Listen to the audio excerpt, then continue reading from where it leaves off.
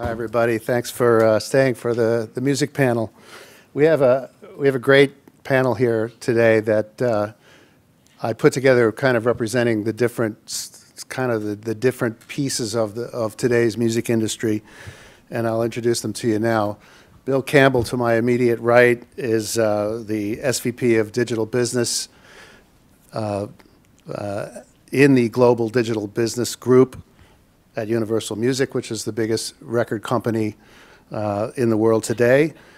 Prior to that, he held various roles at Sony Music, beginning in 1998 as manager of business affairs, and rising to SVP of business development for U.S. digital business. He also started in the mailroom. He just told me earlier. He started in the mailroom at SBK Records back in the day, kind of the same place that, not the same company, but the same starting point as David Geffen, and EMI Music Publishing. So that's Bill Campbell. On the far end is Mike Doernberg, who's the CEO of ReverbNation. And ReverbNation is the leading online marketing platform that serves more than 2.5 million artists, managers, record labels, and venues.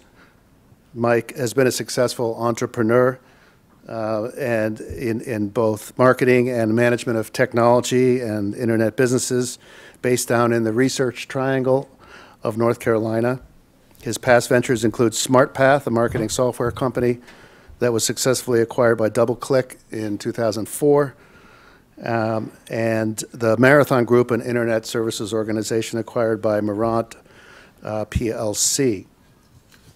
To his left is Eric Lakamp, who's director of, president. Brian Lakamp. What did I say? Eric, sorry. Oh, geez, I got you guys cross-fertilized there. Brian Lakamp. And I know all these guys for a long time. Brian is the president of digital for Clear Channel Media and Entertainment. He oversees the company's digital strategy, which includes iHeartRadio, as well as the infrastructure, tools, and social media integration for its local stations' branded internet properties. Prior to his current role at Clear Channel, Brian was EVP of Digital Media at Premier Radio Networks. And in 2007, Brian co-founded Flux. Am I pronouncing that? Flux.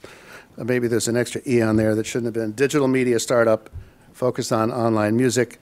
He also has served as SVP of Digital Policy at Sony Pictures Entertainment and was the practice director for media and entertainment at Viant Inc., where he led the MovieLink initiative, Hollywood's first digital distribution platform for feature films. And last but not least, Eric Garland, who is the founder of big data startup BigChampagne, co-founder of LiveNation Labs, and GM of LiveNation.com. Eric has been, or I should say, BigChampagne was described by Wired magazine as the Nielsen ratings of online music. It was the first company to try to measure online music trading and peer-to-peer trading and use of music over the internet. Fast Company named BigChampagne to their 2011 list of world's most innovative companies. He's been profiled in 2010 in Forbes in the 40 under 40 issue, but I don't think he's under 40 anymore. His work was included in Chris Anderson's well-known and best-selling book, The Long Tail. And he also advises a wide variety of young companies and nonprofits. So that's our esteemed group today. And before we start, I'll just give a quick kind of 2-minute overview of where the music industry is, and then I'll let the guys tell you about what they're doing and how they see the continued disruption of the music business, because the recorded music industry was the first media business to be disrupted, to be consumed by the digital revolution. And it's helped to drive, I think you could say it's helped to drive more broadband connections and device sales than revenue for the content owners over the last decade, but that seems to be changing. And just the other day, the IFPI announced that global music sales rose for the first time since 1999, albeit a very small amount, It's the first time it has not declined, and while the worldwide revenue is $16.5 billion, which is a far cry from what it was, which was more like 38. Nevertheless, we seem to have hit bottom, and we're moving back up as finally digital sales and other sources of revenue are enough to offset the continuing decline of the CD and packaged goods. More promising for the industry are the advent and the increasing use of subscription music services and online radio, and we're going to get into all of that now. I'm going to actually start with Bill Campbell from Universal, who's responsible for licensing most, if not all, of these types of service, and ask him, how are these models progressing? What seems to be on the uptake? And also, if in the course of maybe prior to answering that, if you could talk a little bit about your organization and where the Global Digital Business Group fits inside of the Universal corporate. Sure. So yes, so my group is the Global Digital Business Group, and we are the responsible party for all the licensing opportunities for the full catalog of music, video, mobile personalization products, and new business models that that the music industry, specifically UMG, is focused on. We support all the label groups, and we have over 35. Now we just acquired EMI, so we have a few more. And so we also support all the local operating companies throughout the world in all of their business initiatives that relate to digital. So it's a comprehensive group that is made up of digital business development, business and legal affairs, new technology, finance, et cetera, as well as global account management. So we're responsible for opening up effectively digital distribution channels throughout the world. So yeah, you're right, Dick. I mean, our industry has been halved by a variety of different things, and I would say that the music industry, more than any other entity, was the first entity to be disrupted by the internet, for better or for worse, and it seems like it might be for better at this point. But you know, shifting from a business model where you create a music product in whatever configuration that might be, an album, a CD, an 8-track cassette tape, to a model where the album has been disassembled from an Apple digital download standpoint, and it's been disassembled even further to an individual stream. So we have, I think, turned the corner. As you mentioned, this year we were up by a very small percentage, but I'd like to think that that was because of the hundreds of different digital partners that we've been able to put in place over the last 5 years. When I started in digital back in 2001, I was in the traditional business and legal affairs side of things, and saw an opportunity to get involved in digital, and just volunteered and raised my hand and thought this was an interesting place to go. We were a rounding error. I mean, in terms of digital revenue, no one wanted to pay any attention to us, and we were kind of scoffed and sort of put into a different building, and you know, we barely got heat and water. Right. But you know, now we represent 50% of the overall revenue for the company. So that's a tremendous change over the last 5 years. Yeah, I actually was going to mention that, and I'm glad you reminded me that in the U.S. We are really at the 50% tipping point for digital versus analog, for whatever term you want to call it. In the world, worldwide, it's more like 35%, but here it's about 50. Right. And I think you mentioned to me when we were talking earlier that digital was up year over year 9%. That's right. That's right. Yeah, I mean, digital represented a good chunk of our overall revenue this year, and we hope that it continues in that trend. But you know, we can't slow down. Really, right now, it's about how do we accelerate that growth? How do we continue the momentum? You know, as less and less people buy physical CDs, and as more and more people go to streaming services, how do we monetize those? We're working closely with digital radio partners, with subscription-based partners, with digital download partners. So in a lot of ways, we've been on the forefront. We've been on in the trenches, fighting the good fight, trying to create these new business models. And some of them have worked, and some of them haven't. But we're always innovating. one more for you as a follow-up. The concept of subscription music, which some of you, how many in this room actually even know what subscription music is, or use Spotify or Rhapsody or anything? That's a pretty good number. That's great. More hands just went up. That made me What's feel a that? lot better. Yeah. You know, there is a fairly significant growth factor there, but still as an overall market, it's very, very tiny. And the industry seems to be grappling with pricing and how to present the content in a way that makes it compelling, and I think you'll see some improvements in that over the next few years. I'm going to go to Mike Doernberg next, who runs ReverbNation, which is the leading direct-to-fan and marketing platform for independent artists, and not just independent artists, but I guess you could call it the large masses. Yeah, the long tail, and he's had an unbelievable experience and built a very large company based on what the young artist or independent artist needs in the way of marketing tools and distribution tools to go into the market without a big record company like Bill's, or maybe just to supplement the effort that if they are signed to a record company. Tell us, Mike, about what has this done for the artists? Does it actually drive more revenue, or is it more of a branding exercise? And how has it improved the experience for consumers, or has it?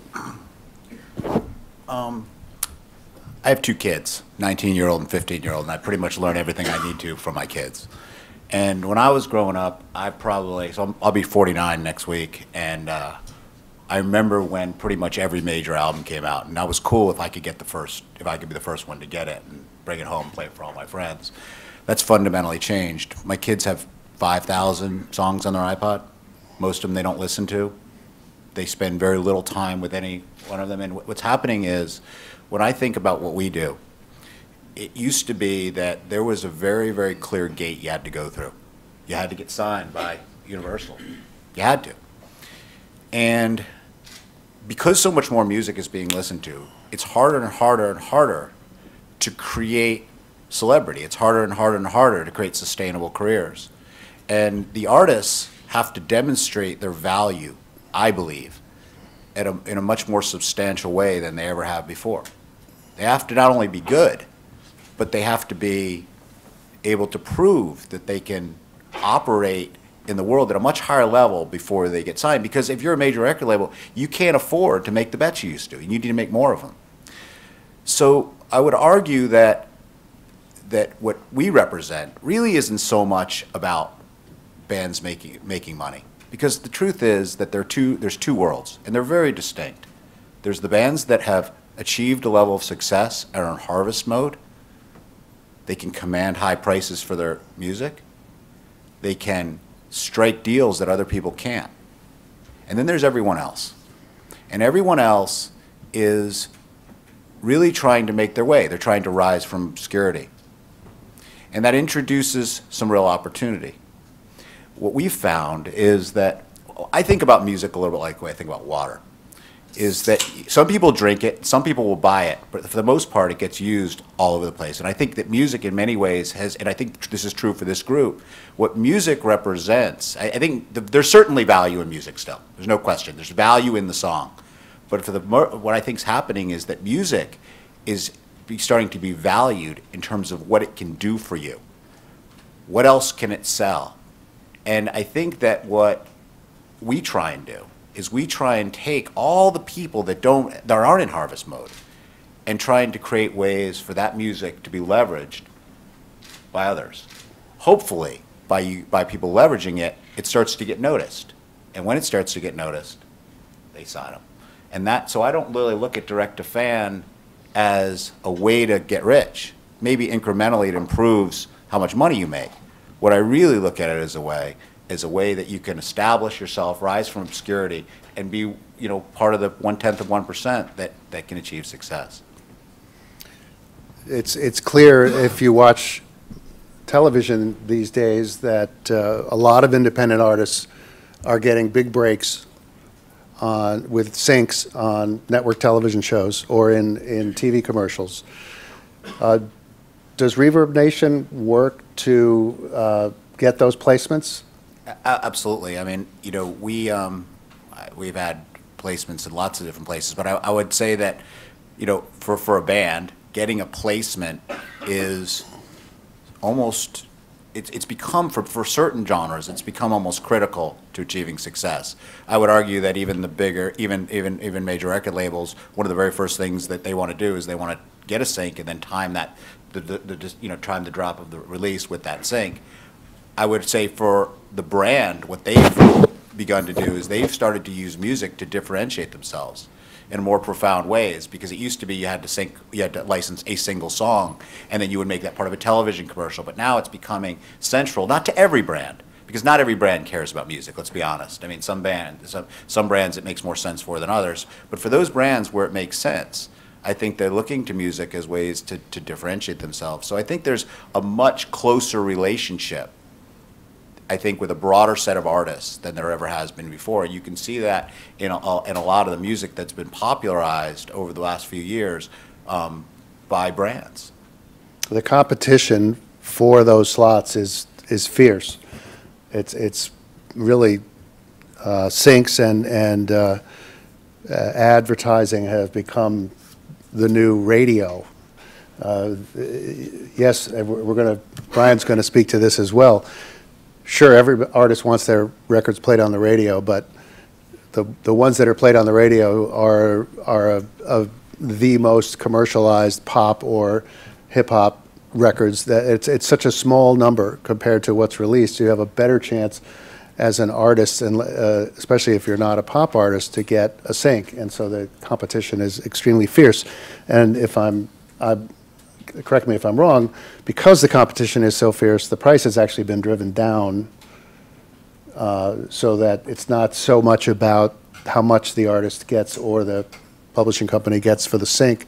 They might only get a couple $1,000s, but it's the positioning and the ability for a national audience to hear a song can break. I mean, this goes all the way back to the early iPod ads with totally unknown artists that broke.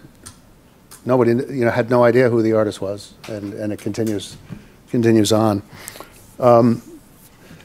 Let's actually go to Brian and talk about radio. It's one of the questions, and also if you wouldn't mind talking about your organization a little bit. Brian's company has very successfully created an internet-only brand, or maybe it's not internet-only, but iHeartRadio. Clear Channel. So I'll ask him to talk to that and to the, it's become so much radio is now consumed online. Is the traditional AM/FM eventually going to just go away in favor of all digital internet streaming? I don't think so. With radio's been around for 50 plus years, and we've seen a lot of different ways that consumers connect through radio, AM, FM, satellite, and now internet. And each of those has represented additional listening and new channels for consumers to connect with the brands that they love. What we at Clear Channel do, we started as an inherently local company. We've been one of the things that we spent a lot of time on with iHeartRadio and some of our other work recently is pulling together a national strategy. We realized, 5 years ago, if you'd asked somebody at Clear Channel, picked somebody in New York, and said how big is Clear Channel, they would have answered with a number that was a New York market number. Nobody really knew how big Clear Channel was, and it turns out, we reach 241 million Americans a month across all of our properties, which include syndicated shows and include over 850 radio station sites. That eclipses any other media company in the United States. What digital is for us is a new channel for us to reach new consumers, new occasions to reach those consumers, and an opportunity to use technology to fulfill a lot of the promise around discovery and social connections that have always been inherent in radio but haven't been haven't been that easy to make the connection. Sure, we've always had call-ins that let radio feel social, but now whether it's channels like Twitter and Facebook and others, the connections are deeper, and we can really resonate those connections and supersize them. Well, you also, for the first time, with iHeart, you have data as to who's listening, as opposed to terrestrial, and that's got to be very valuable. It is. I mean, you know, and it's great to get a deeper deeper understanding of our consumers. We're really excited about the consumers have voted with their clicks and their ears for iHeart. One of the things that, as a product guy, that I'm particularly proud of is the volume at which and speed at which it's grown in a little over 12 months. We've taken it from 0 to over 20 million registered users. We're now at just over 26 million. One of the things that's interesting about that, though, is that if you compare that to a lot of the other names that are typically, you typically talk about, the Instagrams, the Pinterests, the Spotifys, the Facebooks of the world, we got to 20 million faster than any of them. Mm-hmm. And in a really accelerated way. And what's even more interesting about that is that the substantial use case of iHeart is a live listening use case that doesn't require registration. So what I think that's really attributable to is a real focus in the company on digital, the power of radio to activate consumers and drive awareness. We drove brand awareness over 51% within an incredibly rapid time frame. And of course, being responsible for the product, it's a kick-ass product. It's a real focus by the company on digital to extend what has made radio great for 50 years. Are you? Well, I'll rephrase this. It's not a question. It's a comment, and then you could maybe comment on that. You're in competition with Pandora and other radio services to get into the dashboard in automobiles now. That's the next sort of playing field where you're competing, not just on the PC or tablet, but now in the car. How is that going, and what particular issues are there in the automotive space that aren't in the other platforms? Sure. I get that question a lot. We don't compete with Pandora in the core of our business. The way the music ecosystem has lived for 50 years has been radio and music collection. Started out as records, cassettes, CDs, and now it's Spotify or Rhapsody is your version of a music collection. Radio for us is about the live connection. It's about a public mentality. It's about users wanting to lean into the world, connect to local information, music discovery. Somebody else curates it for me, and music collections are about a much more private. I'm curating it for myself. I'm taking responsibility. I'm in my own space. Pandora is much more akin to the mentality that you have around music collections, where you're zoning into your specific music that you want to listen to. And we make that distinction. We recognize full well we have a custom radio feature just that does what Pandora does as well. But we see live radio, it's very different than what Pandora is doing. As far as the auto is concerned, definitely an important venue. We've been in the car for over 50 years. A car is the original mobile device, so we have that legacy. It's incredibly important to us. We're continuing to innovate there. Just at CES, we announced made a bunch of announcements, partnerships with GM and Chrysler. We announced an application that is specific to the car, a version of iHeartRadio called iHeart Auto.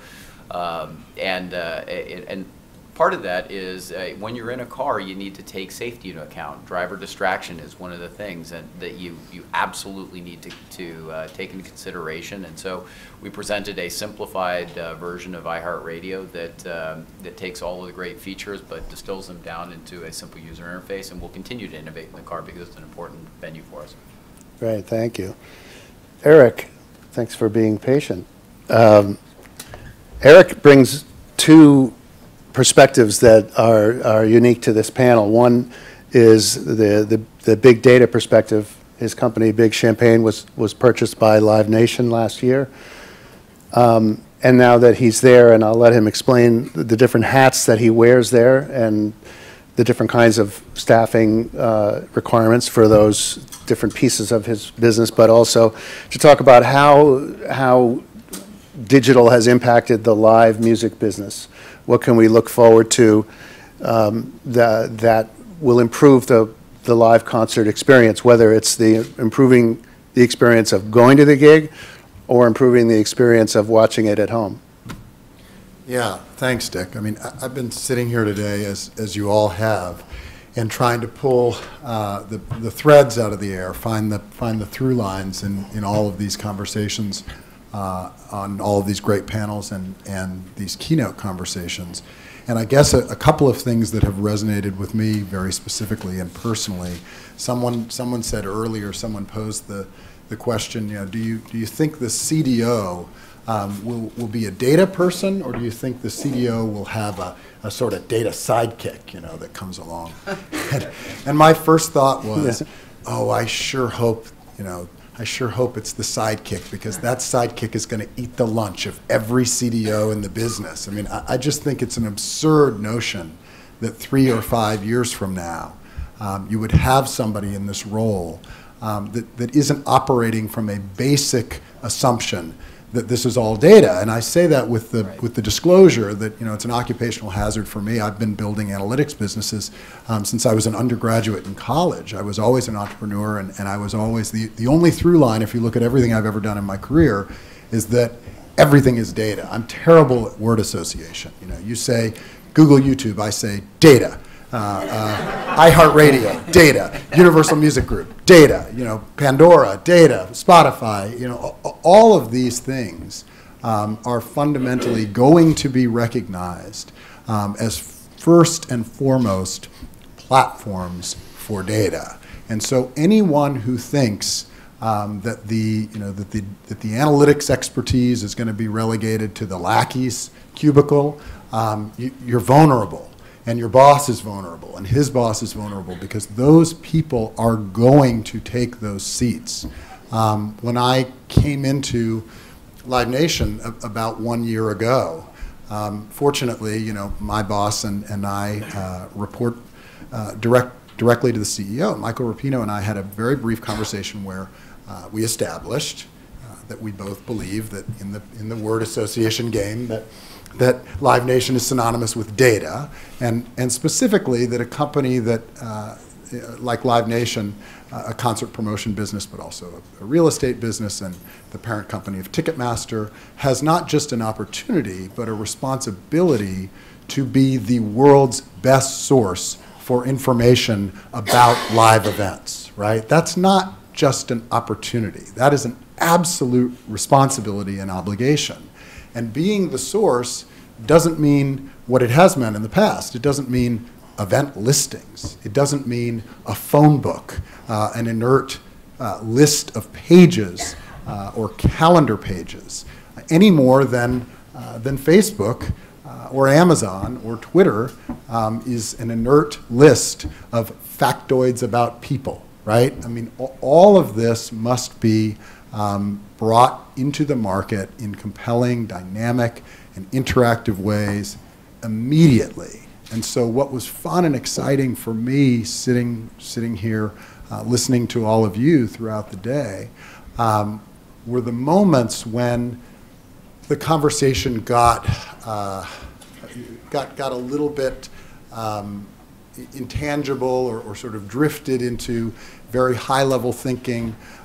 What I tell my team is that nights and weekends we get to be visionaries, but right now the core businesses that we're in are so badly broken from a data and analytics standpoint, and so many of us, expensive people, sit in boardrooms saying, we recognize the value of data. Our organization really recognizes the value of data, and not being able to finish that sentence, that we have so much work right in front of us on the fundamentals, things that we should just really be embarrassed by when it comes to the state of our businesses and the intelligence that we have about our customers, and the simple ability to take someone who is begging to be matched with interests and things and products and experiences that he or she loves, and serve that person well, right? So I guess what I would say, my takeaway from the day so far, and now maybe I'm just offering a tidy summary of what I heard, is that we just have to pick up a wrench. We have to make this really simple. And I don't think there are room yet for a lot of far-ranging philosophical arguments about who owns what and what the nature of the job is. Pick up a wrench and start to fix the business. Can I add a little something to this? Yeah. Sure. Because one of the problems I have sitting on this panel is we're not at a music conference. We're at the CDO Summit. And I think the interesting thing about the music business, having kind of come through building an internet professional services company, which is really building like really complicated websites, and then building a marketing automation solution that was really around database and segmentation, a lot of the things that went on, and then building ReverbNation, is that we've always used data.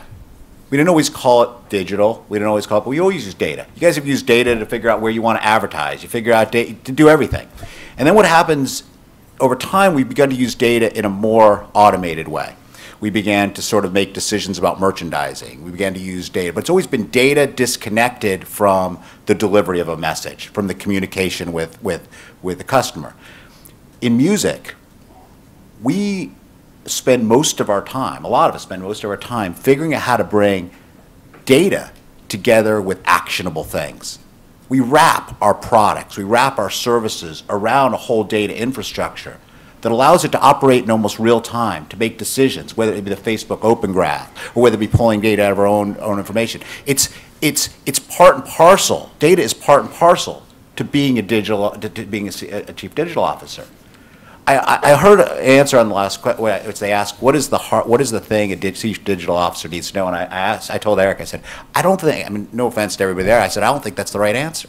I said, I think what a chief digital officer needs to be is they need to be a student of all the little nuances, all the things that are going on, the interrelationship between things. They need to understand what's important and what's not. They need to understand how to test. They need to understand how to take what's best out of all of these different technologies and all these different companies and make it part of what their company does. So I agree with Eric. Data is so important, but you absolutely can't separate data from the delivery of the solution. It's two sides of the same coin. And I think that that's the way we think about it in music. I know all of us do.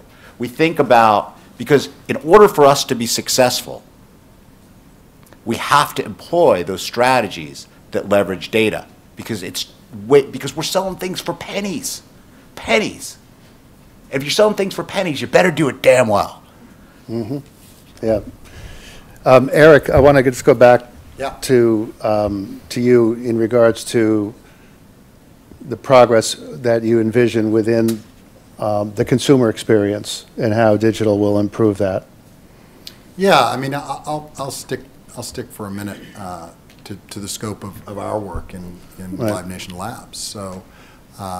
So we have been, as an industry, touching tens of millions of customers who participate in live events across all categories for years.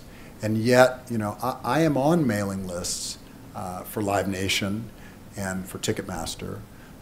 Not entirely sure how I got on those lists.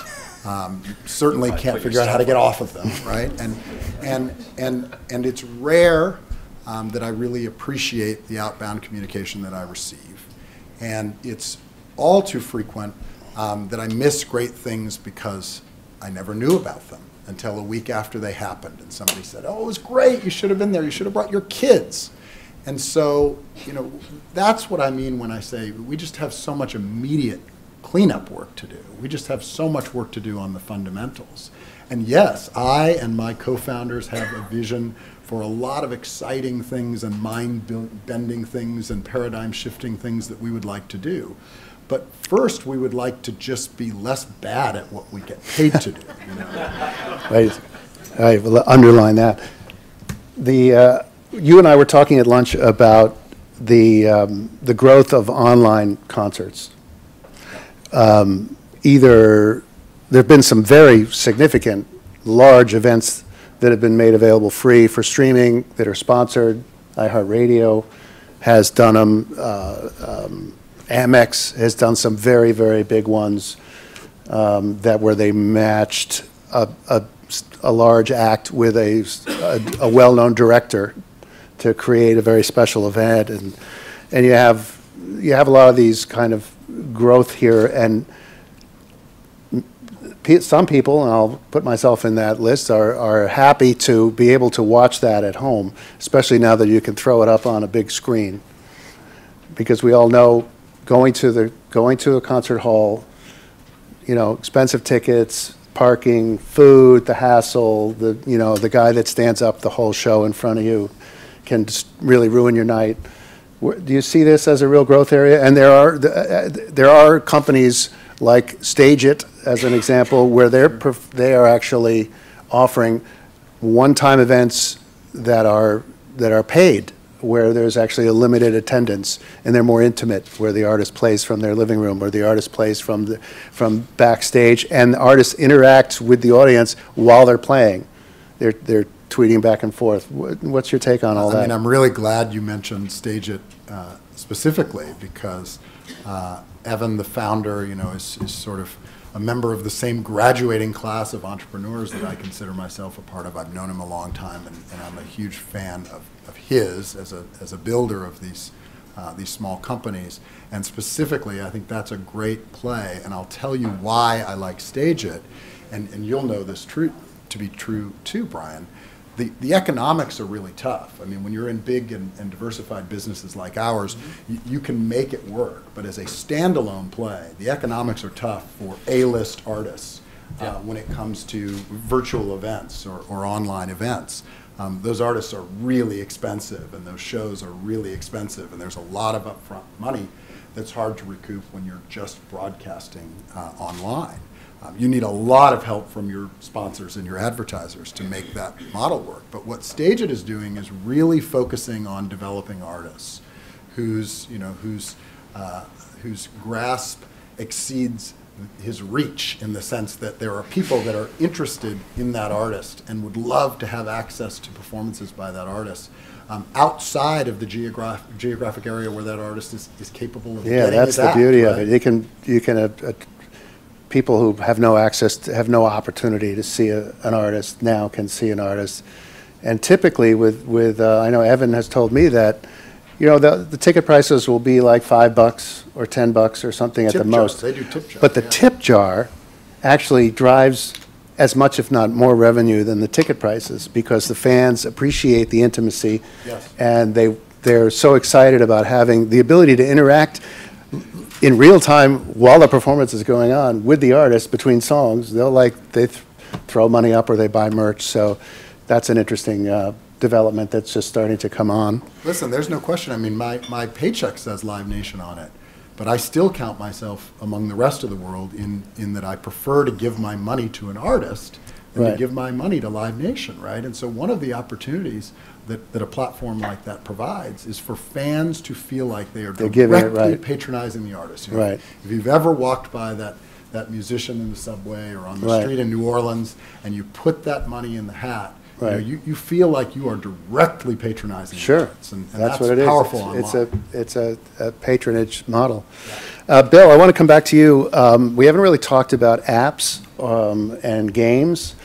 What kind of growth are you seeing in terms of revenue from those platforms? Well, I think, there was a time, maybe it was 3 or 4 years ago, where, every single artist had to have an application, and all the labels were taking, EPK footage and, backstage stuff and throwing it together and creating an application and trying to do that fan club model, which, didn't really work. And then there are the companies like Song Pop and others that do music trivia, which I think are doing quite well. I think there was 300 million people using Song Pop at one point. So I don't know. The same songs kept coming up when I used it. Yeah, I got tired. I got tired of it. So I think the gamification of music is very interesting. We've been talking obviously to every social gaming company out there trying to figure that out. But I'm not so sure that is the outlet for our music. I think Katerina will be talking about individual artists in the next panel. I think that's more of an artist-focused type of marketing play than a monetization play for us. And I'm assuming you're referring primarily to mobile apps, but you also, the opportunity to have an artist showcase, particularly a new artist showcase in a console game, that's another whole ball game. That's huge. Yeah, definitely. And we continue to license our music into console games, and you'll see more and more of the console games and companies that own them putting out music services, and I think that's exciting for us. Xbox Music and Sony certainly has been in the yeah. I mean, the competition to get into, you know, a Madden game or any of those is fierce, just as fierce as it is for a national TV ad, if not more. I see I'm bumping up against 5. Maybe we'll start taking some questions. If there aren't any, we'll just keep going. Questions, anyone? In the back?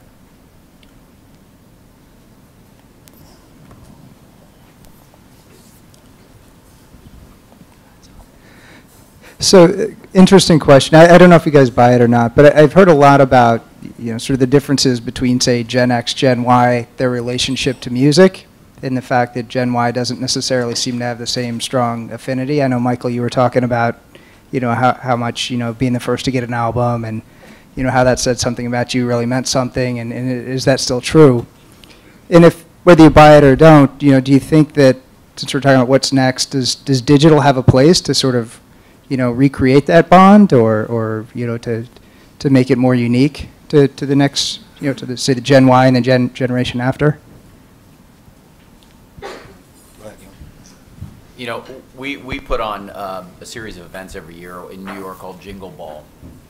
Jingle Ball's at Madison Square Garden, and it's Z100's event. Z100 is one of our radio stations here in New York, and if you've ever been to a Jingle Ball and you've ever watched somebody like One Direction come on stage and can hear the ear-piercing shrieks of 12-year-old to 18-year-old girls, there's absolutely no doubt in my mind that that same level of passion exists today as it did 20 years ago.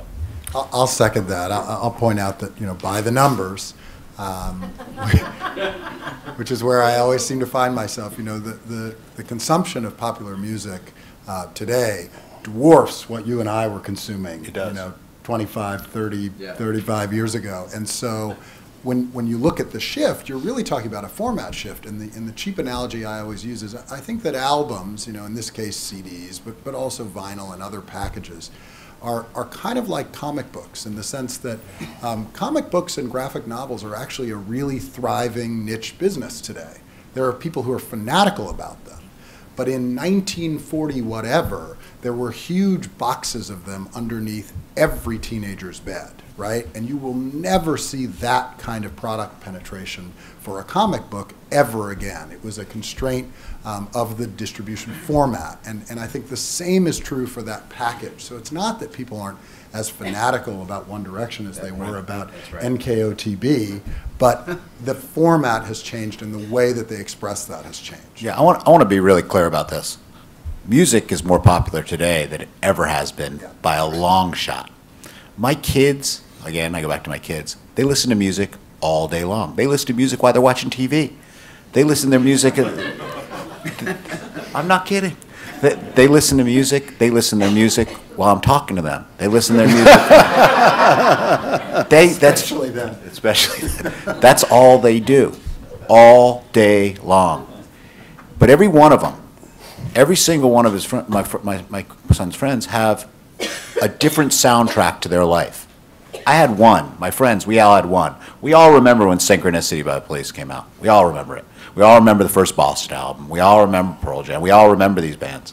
And now, and so the problem is, if I'm sitting here trying to figure out how I'm going to use music within my digital strategy, the model of tying to a single artist, Budweiser sponsored by, you know, sponsoring Jay-Z, for example, I have to ask myself, is that enough?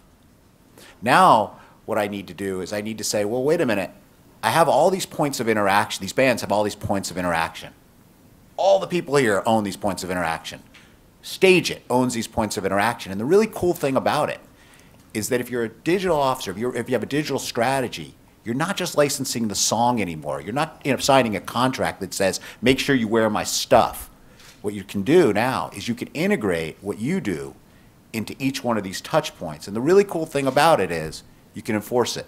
You can enforce what your message says. You can enforce how it's used. You can put gates in the way. You can do things like make sure they come to your store. That's the really cool thing about music, is that music represents a way to engage that doesn't exist anywhere else. And so I want to be, again, I want to be really clear. Lots of music just niched out into a million different places.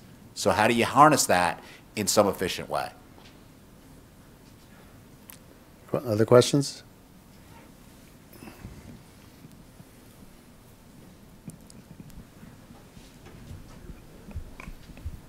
All right, so what new and emerging technology are you looking at that would be a game changer in shifting the way that Can you speak up a little bit? Sorry. What new and emerging technology are you looking at that would be a game changer in the way that you shift the way that you monetize music or the artist? I'll take a little stab at that. I mean, I think one of the things that we're looking at is data as a configuration. I mean, I mentioned all the different configurations before, right? You know, from way back when it was wax albums all the way to digital downloads. You know, data as a configuration means all the touch points that Michael was talking about. How are you collecting data on that individual artist? How are you monetizing that data? How are you actually doing more than just looking at a post-mortem and saying, okay, I've got the data, but what does it really mean? So we're working with a variety of different companies to understand when someone comes in and interacts with Rihanna's site or Lady Gaga's site, we've got a single federated login so that they then can log into every one of our universal sites. And so we're collecting data on that individual as they go through. And we're trying to create a pattern about those individual consumers and do something with it. That's going to be very interesting to advertisers in the future. How do you map the demographics between those fans that like Lady Gaga and the ones that like Taylor Swift and the ones that like Pringles? And that's, I think, very interesting. You know, and I think, Eric, you probably could speak even more intelligently than that. Yeah, I mean, I would add to that. Not surprisingly, I think there are a lot of exciting applications of new technologies that create and depend upon data that are going to prove to be real revenue drivers. The one that jumped into my head among 50 others I could mention when you asked the question is geofencing. I really think place and time context is today still a nascent opportunity that is going to be realized over the next few months. And I know we're going to do some really significant things around geofencing. I think data, I think the monetization of music is going to change drastically. And I know people don't like, a lot of people who own rights to music will argue with me, but I think if you look at what's happening, you can see it. When you buy your phone, you have maps on it. And you don't pay for maps. And you have weather. And you have all of these things that you come to expect. But somebody's paying for that. Google's paying for that. Apple's paying for that. People are paying for that. And I think music is going to start to be served that way. You're already seeing it with streaming services. Pretty soon you're going to buy Amazon Prime, and you're going to have Amazon Prime, and it's going to come with music. And you're going to see music companies taxing every single one of these touch points. So I think the way music gets monetized is going to change. But I think to the points that were made earlier, you're going to also see the product of music start to be more than just the song. It's going to start to be the data. It's going to start to be the access. And I think that if you own rights to music, or even if you don't own rights to music like us, we're very protective of that data because nobody else can do the things with data that we can do because and the access that we can give to that demographic is very unique. And so I think you're going to start to see the product of music change. It's going to be much more pervasive, and it's going to be much more complete. You know, you mentioned the bundling of music, and we didn't mention a very successful service that's out there today called Move, M-U-V-E, which was started by Cricket Wireless, which you might not know about Cricket Wireless if you live here, but they operate in I don't know how many markets, and they actually bundle in an unlimited music service with their handsets, and you pay one price, flat price, for voice, data, and music. And it's a huge hit. Yeah. It's a huge hit. It's like Well, we're replicating that around the world. I mean, Yeah. we have, probably 30 of those type of deals in territories around the world. And the idea is that you want to make it very frictionless for the individual consumer to have access to that music. So when you're buying a phone plan, a data plan, and it just comes with music, and it's a great music experience, and you can also, by the way, get ringtones as part of that. You don't have to buy them at $2.99. I didn't even know that. It's a very, very interesting way to consume music, and it makes it very easy. Yeah, the challenge for content owners and service providers is to make music available in a way that it seems free to the consumer. It is getting paid for, but it seems free. That's the big challenge, and Cricket's done a great job of that. How many more iPhones? If you knew that your phone or your car was going to come with every song ever made, it was right there and it was easy to use, would you pay $500 more for that car? I would, if it was just seamless and I never had to think about it again. And if you pay for $500 in your other car, I would. Oh, you mean at one time? Yeah, pay $500. One time. $500. You know, your car's gonna last 4 years or 5 years, or some of my neighbors it's like 20 years. But they Well, you can do any of the on-demand services for $10 a month, and that would give you 50 months. the thing is, like, I can stream music from my phone into my Bluetooth on my car, and then I'm probably gonna get in an accident because I'm sitting there trying to figure out what I want to play. Right. People will pay for convenience. People value music, but I think your point, friction is a problem. And I think that the thing that's going to happen with music is you're going to start to see like these deals, like exactly like you're talking about, because I would argue that people, it's funny, the cost of music is very low. I mean, if you think about how much you really spend on music for how much you spend on a drink in New York. I mean, seriously, you go out drinking in New York, I mean, it's like $100 and you're not even drunk. So anyways, my point is that I think, the problem with music is that we have an old broken system that we're fixing, but it takes a long time to fix. When it's fixed and it's easy to use, people will pay for it. Other questions? Going once, going twice? Sold. Thanks, everybody. Appreciate it.